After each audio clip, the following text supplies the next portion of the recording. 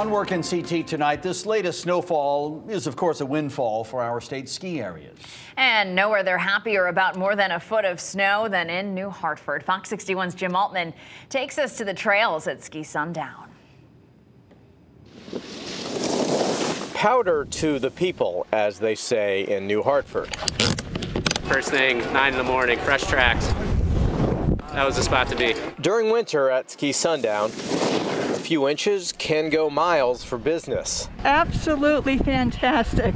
Much better than from the hoses. So upwards of a foot goes farther. We got 14 inches of snow last night. It was nice, light, fluffy snow. It's just beautiful stuff. The new snow provides plenty of clicks, and their online audience looks like this.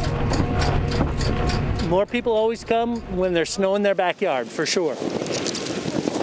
I mean, we're here, we know how to make snow, but Mother Nature helps. Instead of work or school on this weekday, oh, I'm really psyched. It's going to be a beautiful day. The word is that letting things slide works best. You can't beat it.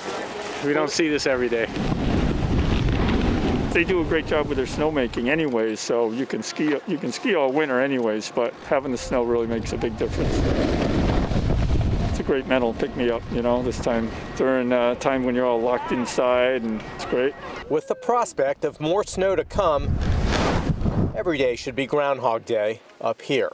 We want to last right up into April, and this is a terrific way to get into it. Conditions are nice. Conditions are great. Nice and soft. It's easy when it does this. Makes life easy.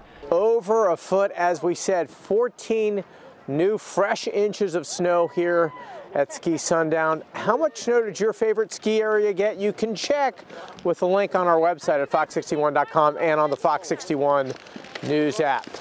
Here at Ski Sundown in New Hartford, Jim Altman, Fox 61 News.